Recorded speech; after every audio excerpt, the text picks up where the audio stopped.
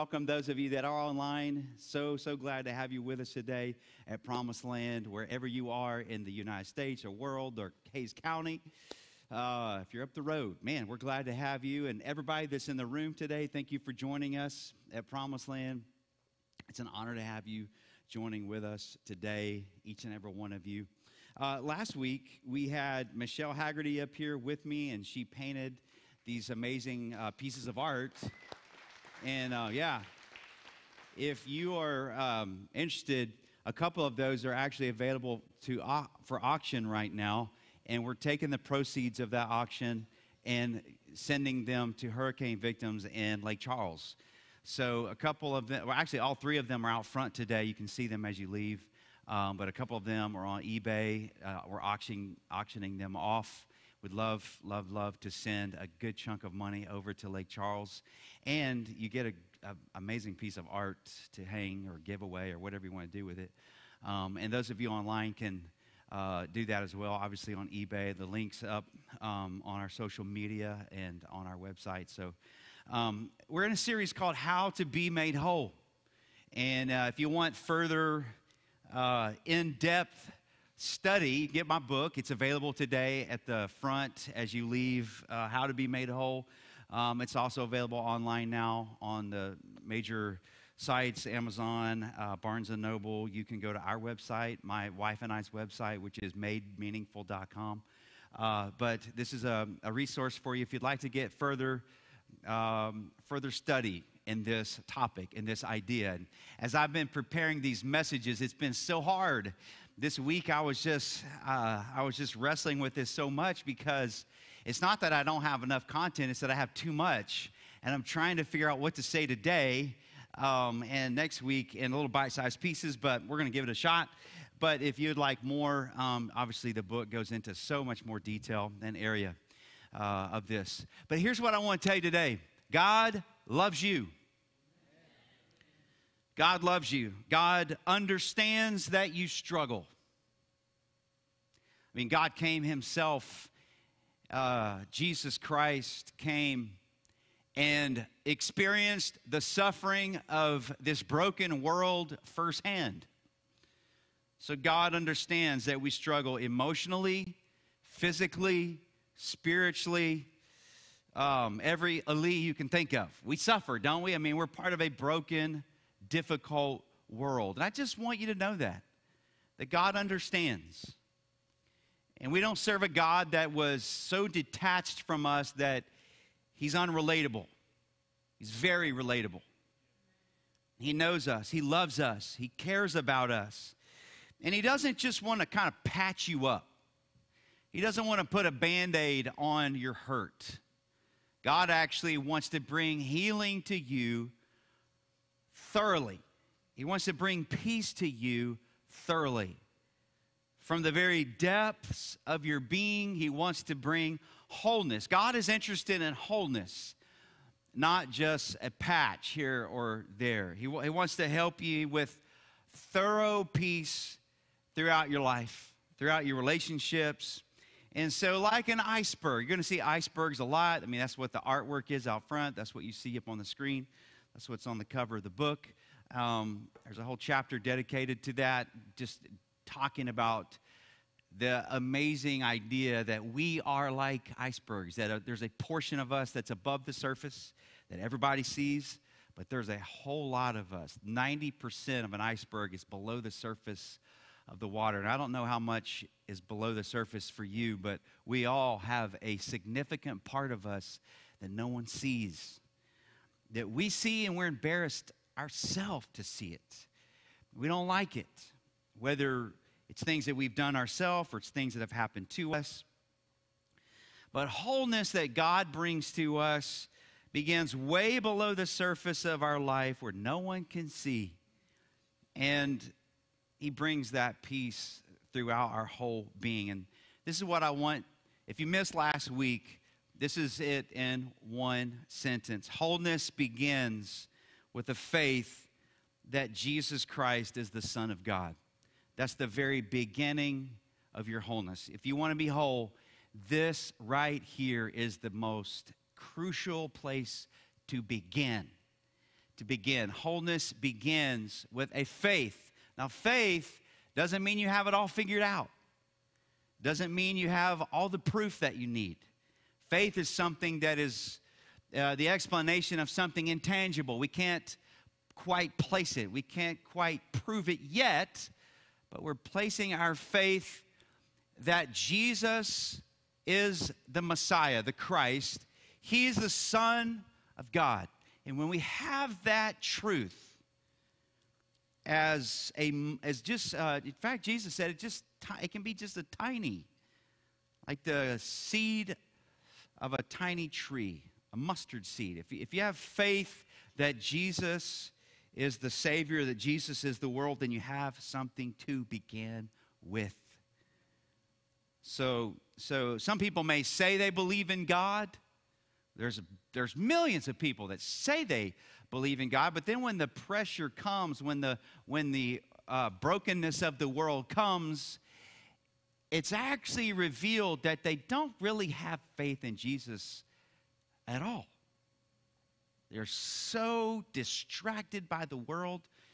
And sometimes it's not trouble that distraction, sometimes it's success that distracts us. And that's really what Americans struggle with the most, is that it's not that our life all the time is just terrible and like we live in a third world country or something like that, but man, we're so blessed with so many amazing things that we can get distracted. It can be revealed that we're just really about building our kingdom, not God's kingdom. It's almost like we have a Jesus bumper sticker up on the surface of the life that we have, and then down below, it's not really Jesus at all. It's ourself. So that's not what we want. And I feel like my job as a pastor, like if I have a job, it is to help people really come to that understanding that Jesus is your Savior, that Jesus is the one that's going to bring you wholeness that you need. So let's just spend some time with this. Let's just really dig deep, or go with your scuba gear down below the surface of the water, and let's really say, God, is there any part of me that I have not surrendered to you? So if you're in that place, if you're ready and you want God to be your Savior, then it just begins with a confession of faith, that you make a declaration. And so in Acts, the 2nd chapter, it says that the people hearing the message, kind of like you're hearing a message right now, were pricked in their heart. They were stirred up. And there was something inside of them that was like, I want in on this. I want to be with Jesus. I want to serve him. I want to walk with him. And they asked Peter, what should they do? What should they do? That's Acts 2:37. And then Peter tells them, okay, if you're ready for this, if you want to step into a relationship and you're believing that Jesus Christ is the Son of God, then it's time to repent of your sins.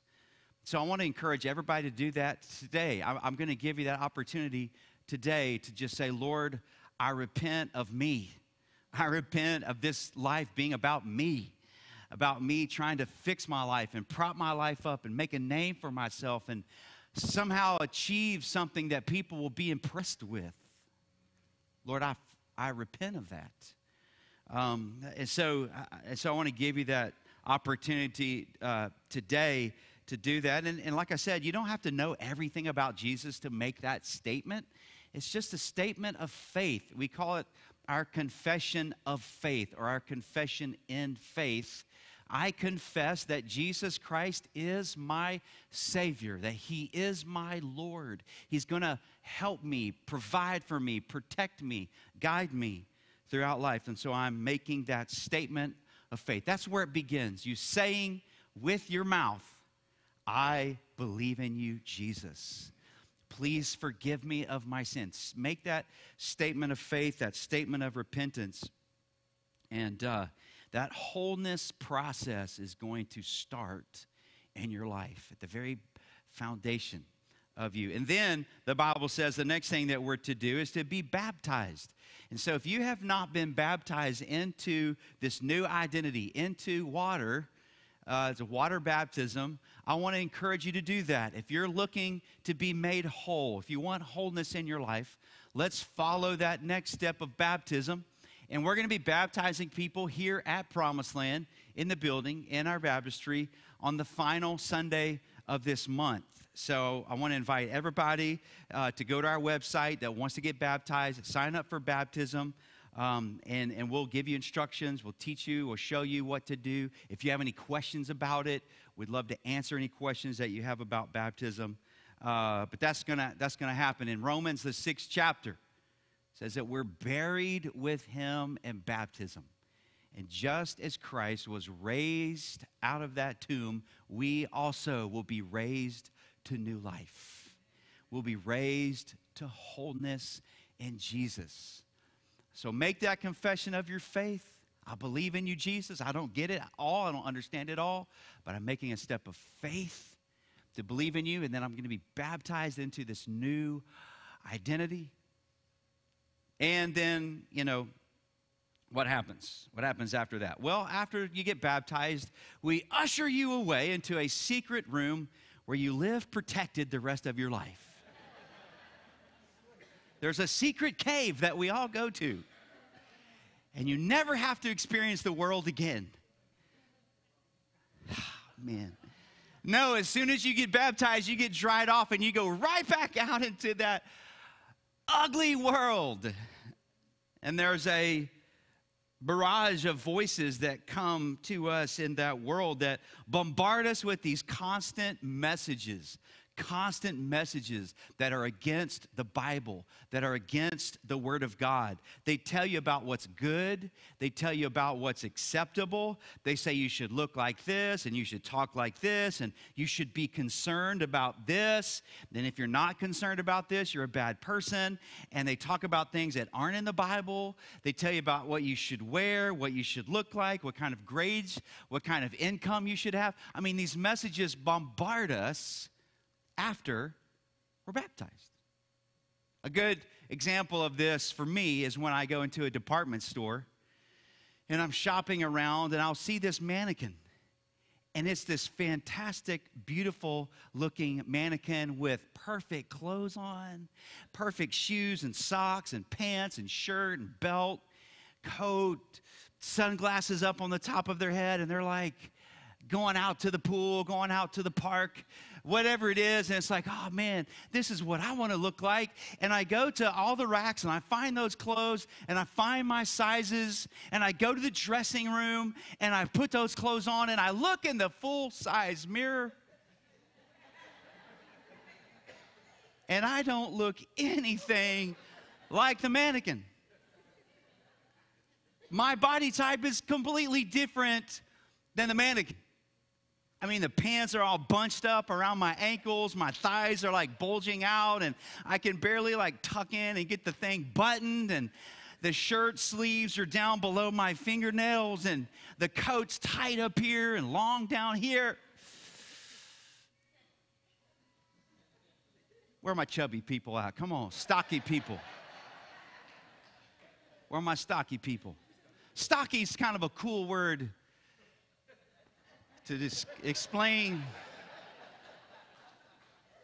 It doesn't work, it just doesn't work. Now, those of you that are big and tall, you have some of the same problems. It's hard to find shoes your size. It's hard to find clothes your size. And those of you that are big and tall struggle too. But you have your own store. You have big and tall, Al's Big and Tall, Casual Male, whatever. There's no short and fat store. There's no... Right? There's no chubby store. And so here we are trying to evaluate ourselves based on what we see. And the mannequin looks like Ken and Barbie, literally. I don't know if you've ever seen the comparisons. They actually did a calculation of the Barbie doll and said, if she was an actual size, her waist would be 18 inches. Chest would be like 39, waist 18, hips 30 or whatever. No one looks like that. But everybody tries to look that way. And it goes beyond that. Yesterday I had to go to Austin. And I had stuff in the back of my truck. I couldn't take my truck to Austin because I had some things in the back, and I was running late, and I couldn't unload it. And so I was like, well, I looked around. The only thing left was the minivan. And I sat there in my driveway, and I looked at the minivan. I was like, guys can't drive a minivan by themselves. I literally thought, like, I can't take the minivan because guys don't do that. You have to have family with you, and that kind of makes it okay to drive a minivan. But man, I took that minivan. I was like, I'm going to take this thing. I'm preaching about this tomorrow. Come on, somebody.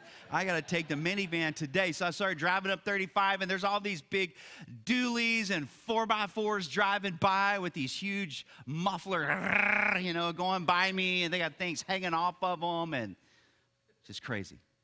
There's all this pressure. There's all these voices. This is what's cool. This is what looks good. This is what's meaningful. This is what's popular. This is what is significant. This barrage of voices from the devil keep coming into our head and saying, you're not good enough. You're too ugly. You're too short. You're too fat. You're too tall. The life that you're living is not good enough.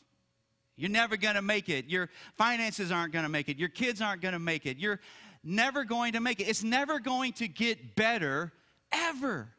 That's the voices that come to us from the devil. At the same time, the voice of God is speaking to you as well, but we're so tuned in to the voice of the devil, we can't even hear the voice of God saying, I love you. You're mine. I've got this taken care of. I died for you. I shed my blood for your sin. I've forgiven you. Forgive yourself. I forgave you already. You're going to make it. It may look impossible, but I'm going to make a way where there seems to be no way. That's what God says to us. We don't hear it because we're so entrenched in the world. This is what Psalm 139 says. You made all the delicate inner parts of my body and knit me together in my mother's womb. Thank you for making me so wonderfully complex. Your workmanship is marvelous. How well I know it. David was at a place when he wrote this where he was resting in his identity with God. And you know what's encouraging to me? You know how the Bible describes David? David was ruddy. That's kind of like chubby. That's kind of like stocky. The prophet went to all of his brothers and said, no, this is the smartest, this is the finest, this is the most handsome, this is the tallest, this is the strongest, but that's not the one, that's not the one, that's not the one. Are you sure you have all of your kids here? And David's dad's like, well, I got one more. He's out in the back of the field, and he's the youngest and the ugliest. Get him. Bring him here. David rested in his identity with God. Thank you for making me so wonderfully complex. You know, the next time someone judges you or says something about you, or you say something about yourself, you need to pray that right there. Lord, thank you for making me so weird, so different. Really what it is you are just different than the way the world thinks you should be, but God made you that way. He loves you the way that you are. This coming Thursday is a very important day for my family. This coming Thursday is the 19th anniversary of the year that my wife and I, this coming Thursday is the day that my wife and I sat in Dr. Barry's office up off Medical Parkway in Austin. And we got this troubling news. We were expecting our first child. My wife was 30 weeks pregnant. Everything had gone well. She was not sick one day of the pregnancy, not any morning sickness, a headache, upset stomach, nothing. For 30 weeks, everything had gone perfectly well until we got this sonogram and we went to the specialist, and they were taking forever. They were coming in and out of the room, and just couldn't, figure out what was going on. They weren't telling us anything, and then finally they sent in another person, and they said, hey, we need you to go to this specialist today because we're not seeing something we think we should see. And so we left that place. It was actually a community college that was doing free sonograms, and Sheila hooked us up with that. Shout out to Sheila. But at the time, we were children's pastors. We couldn't afford to pay for a sonogram. So we went to this community college, and we left. We're like, oh, man, why did we go to the community college? They don't know anything. They're just students. They don't know what's going on. So we kind of arrogantly went to the specialist, and then, so this is the best neonatal obstetrician in Austin, and he finally comes in there and says, you need to come back to my office. Well, I'd never done that before. I'd never gone to the doctor's office. I'd been to a doctor's office, but not the doctor's office, like at the back. So we walk down this long hall, and we sit in his office, and he says, the thing that these people could not see is your daughter's brain. And so our world came to the screeching halt. These professionals that do this all the time could not see our daughter's brain when they looked at her head. And he showed us the picture. You should see in this circle, you should see all this brain matter, and all you see is just gray. That's fluid. That's called hydrocephalus, and she's most likely going to be born with all these very debilitating characteristics. And you have a couple options, and he wrote them down on a piece of paper. And just the other day, just like a few months ago, Eric and I were going through old papers, and we actually found this prescription. It's a prescription piece of paper. And I want to show you this up on the screen. At the very top, you can see the first option that he gave us. Consider termination, which means abortion. And he said, you can't do this in Texas because you're already at 30 weeks, but you can go to Kansas and get a late-term abortion if that's what you want to do. And then he gave us all these other options. Basically, you could either do that, or you can go to a C-section delivery in 8 weeks, at 38 weeks of pregnancy. And so that's what we chose. It took us just a few seconds. We chose to go to birth. And, man, we began praying and seeking God for this, and just believing that God was going to heal our baby in the womb, believing that he had the power to do that. And every time we'd go to the doctor, the prognosis was worse. The brain is getting smaller, the head's getting bigger, there's more fluid, and just on and on. So we finally got to the day of birth at 38 weeks, and they open up my wife. They bring out our daughter, Kennedy. They lift her up, and it's the best of times and the worst of times. A birth is amazing. It's a miracle. There's nothing like birth. For those of you that have experienced it in person, it is unbelievable. At the same time, our hearts sank when we saw her head was so much larger than the rest of her body. We knew she wasn't normal. We knew she wasn't going to be healthy. And so they immediately whisk her off to the ICU, and they do an MRI. And then I'll never forget that. I'll never forget this meeting. It was like it was yesterday as I'm sitting here right now talking to you. We went to this little dark room with it's like an x-ray room where they show you the slides up on the glass or the light box, and they slid these scans up on the box, and it was Dr. Ronald Wilson, the best neonatal brain surgeon in our area. And he says, you see this right here? It's worse than we thought. Her brain didn't form correctly. So even if we drain the fluid, we don't know what parts of the brain are there, and we don't know what's not there. And so basically kids with this condition live 2 to 6 months. And there's a few kids that have lived a couple years. But we can take the fluid off. We can drain it off. And it may make her feel a little better, but it'll do nothing to fix her brain. Her brain is going to be deformed the rest of her life. And so we sat there for a second, and we made another decision. We're going to do the surgery. We're going to make her feel as good as she can.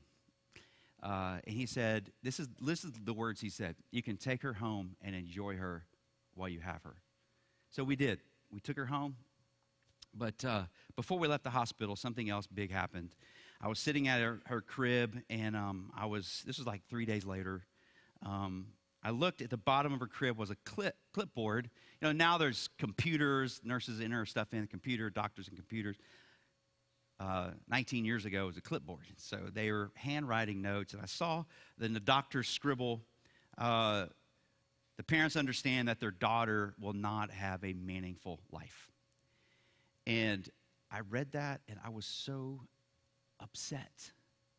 I wanted to go lay hands on that doctor. Not in a pastoral way. In a Chuck Norris sort of way. That's what I want to do. Like, how could you say that? How could you say that? And he wasn't trying to be mean. He wasn't trying to be spiteful. He was just displaying the human condition. We define meaningful by what you can do, by what you can provide society. If you can walk, if you can talk, if you can graduate, if you can join the band, if you can make enough money, if you can, make a name for yourself, then, and I've never quite figured out what it would take for him to declare her meaningful, but I always thought, maybe I saw that wrong. And for years, I thought about that. And then I was like, no, I'm going to find that record.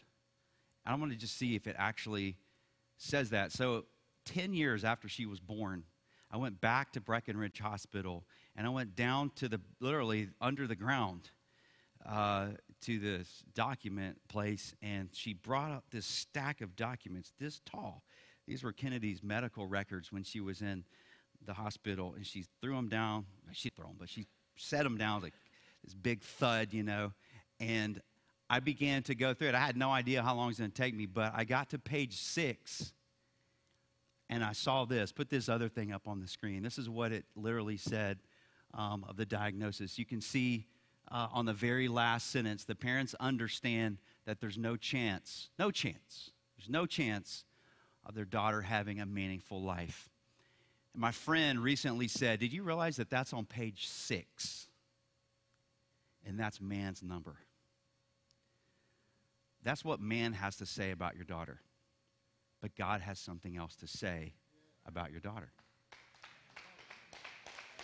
So here we are. She's going to be 19 in November. I want to show you a picture. This was about a month ago in our dining room. Oh, it's censored. Let's see if we can figure that out. This is us in our dining room. There we are. Now, you tell me, is she meaningful? When you look at that picture says more than 1,000 words. That picture says, you matter. You're significant. You mean something. And I want to turn this message right now into something else. This message is not about you applauding my daughter or making me feel special because I have a special needs daughter. What I want you to understand is that Kennedy is Kennedy is our mentor. We all are on a journey to wholeness, and she's already there. There's a text in John the 15th chapter, the 4th verse, where Jesus gives us the way to wholeness. He says, if you will remain in me, John 15 and 4, if you will remain in me, I will remain in you. Now that word remain is not a very interesting word, is it?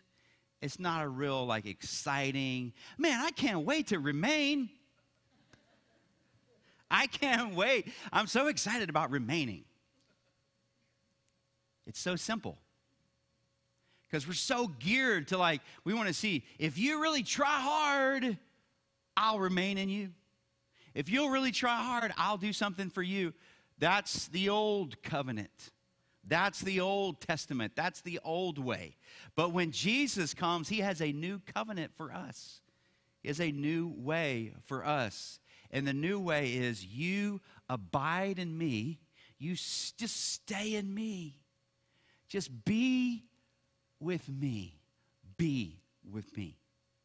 And I will be with you. If you're longing for wholeness, Jesus is the one who's going to bring you wholeness. And the way we get to that wholeness, the way we get to Jesus being with us and making us whole is for us to be with him. Be. Now, Kennedy is really terrible at doing, but she's phenomenal at being. She's a phenomenal human being. She's a terrible human doing. So much of us are so wired towards performing and doing. We think that's what we're supposed to do with God. We're so wired toward making a living and earning what we need in life, the money, that we think that's what we do with God. But the good news of Jesus Christ is that God already did the work for you. It is expensive.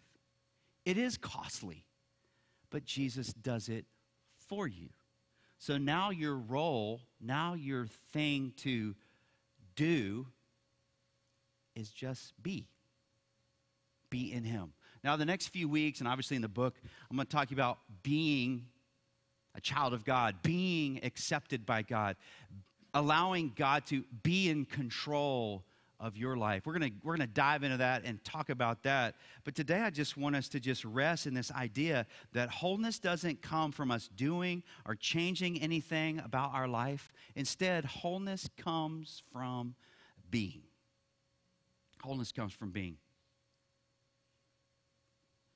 As we go on our journey, we need someone to come alongside us. We need our Obi-Wan Kenobi. Come on, somebody. Y'all, any Star Wars fans in here? Luke's trying to go on his way. Luke's trying to make his way, and he needs Obi-Wan to come along beside him and help him on his way. He needs the Yoda to come. Kennedy is your Yoda. Kennedy's going to come alongside you. And that's really why I wrote the book, was I wanted people to have someone to show them the way that's the most unlikely person to guide you along the way. And so she's just a fantastic role model for us. In fact, I've often desired, this is going to sound really weird, but I've often desired some of her disabilities. And I just want to go through a list of 4 things right now that Kennedy has never done. The first one is this: Kennedy has never expected or required our approval. She just rests in it. She's never, this one right here I could talk about this for a long time. How often do we require that someone like us or approve of us? I know you don't want to admit that, and you don't want to talk about that because it's way below the surface of your life, and you don't like to talk about these kind of things, but we have to. So many times we expect people to like us, and then when they don't, we feel rejected. And then we feel a gap, a hole in our life. Well, you were supposed to like that post. Why didn't you? You were supposed to retweet that. Why didn't you? You were supposed to give me a raise. Why didn't you? You gave that other position, you gave that position to someone else, and you didn't give it to me. We expect, we require approval. Kennedy has not spent 1 second of her life doing that. Kennedy has never worked to belong to our family. She rests in her identity as a steal. She never has to impress me or my wife to try to earn her spot. We often do that with our family, with our peers, with our community, with God. We're working, we're striving to belong. You don't have to do that with God. Kennedy's a great mentor for that. Kennedy has never worried for 1 second about her protection or her provision. Just think about that for a second. What if you had never worried for 1 second about if you're going to make it or if you're going to be protected? Protected from a virus, protected from a burglar, protected from someone that's not your race, protected from whatever. Never spent 1 second worrying. Never spent 1 second worried about if she's going to eat, if she's going to make it. She never worried about going into a complete spinal fusion on her back or a reworking of her intestines. I mean, she's gone through so many surgeries. She's never worried about it. And I know what people often think, because this is what I thought. Well, she doesn't do that because she can't. She's disabled. And I think, well, what a fantastic disability that would be. And do you know that God has done everything needed so you don't have to worry about that either? You don't have to be disabled to not worry about your protection and your provision. God's got this. He's going to take care of you. He's going to provide for you. And here's the last thing. She's never entertained or tried to earn our applause. Now, when you see her smiling in pictures, many of you are like, oh, her smile is so great. We love her smile. And let me tell you something. Kennedy has never one time in her entire life faked a smile. Not one time. We want her to smile for pictures sometime, and she won't. We're like, please, Kennedy, we just paid a lot of money for this photographer, and we need a good picture. Please smile, please laugh. And she's just like, But we turn on her favorite song. We turn on her favorite music, which is rap music. And when that bass starts hitting, she's like, I got something to smile about now. Come on. We're like, click, please. This is it. What if we never tried that hard to earn or entertain to get that applause? She just rests in it. She just is. She abides in who she is. And on the surface of her life, she's broken in many ways. But after you spend time with her, you learn. In fact, just last night, my wife and I were in there for like 30 minutes in her room, and it was like a fountain of joy just coming out of Kennedy's being, smiling and laughing. And the reason that that's so powerful is because she has every reason in the world to be bitter and upset and angry. She has every reason in the world just to cry because she's in pain, or she hasn't been rolled over or adjusted, or she's whatever. I mean, she has so many reasons to just be upset. But the fact that she doesn't have all of those extra mental and spiritual things plaguing her is just such an absolute joy to be around. Would you stand with me this morning?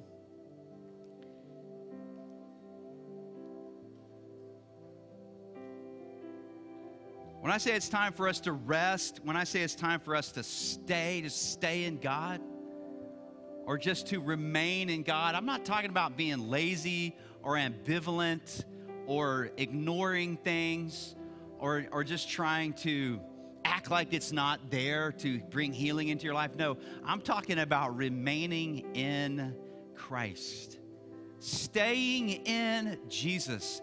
Remain in me, and I will remain in you. Would you bow your heads with me right now? This is the moment where we make our declaration. And if you're like me, you've been making this declaration for a long time, but there's some of you that just at the very beginning stages of your journey with God. And that's okay too. The amazing thing with Jesus is it doesn't matter if you've been in this all your life or you just started, because Jesus is the one that's done the work that needs to be done for you to be whole and for you to be at peace. So you may be going through something right now that on the outside looks like there's no way you should be happy. There's no way you should have peace in your life. On the surface of your life, there may be some broken things that are really, really tough. I'm here to tell you today that with Jesus, if you will abide in Jesus, say yes to Jesus, He's going to abide with you. And He's going to bring healing into your life. Let's go to Him in prayer right now. And you can say these words exactly as I say them, or you can put them in your own words. I cannot pray this for you. As I say this, it's not for you. You have to do it yourself. And it doesn't necessarily have to be out loud. You can whisper it, you can think it. But I do think it's really powerful for your own ears to hear your own mouth confess. It is pretty powerful. So why don't you just pray with me right now if you're ready for this. Just say, Jesus, I come to you and surrender. I give up control. I need help, Jesus. I'm looking to you. I desire your wholeness. I desire your salvation. I can't do it by myself, but I believe with you I can. I don't understand it all, but I'm willing to learn.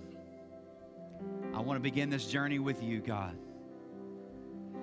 Please forgive me of my sin. Please forgive me of things I've done wrong. I admit that I've done things wrong. I need help. I need someone to save me. I believe in you, Jesus. I believe that you're my Savior. I trust in you, Jesus. And I make myself available to you, God, that I would be filled with you. I would be filled with your Spirit, the Holy Spirit of the Lord. Baptize me today, God. Bring wholeness to me today. Bring your beauty to me. Bring your love to me. Bring your peace to me from the most intricate and deepest parts of me. God, begin to paint a masterpiece in my life. In Jesus' name I pray. Amen. Amen. Let's worship.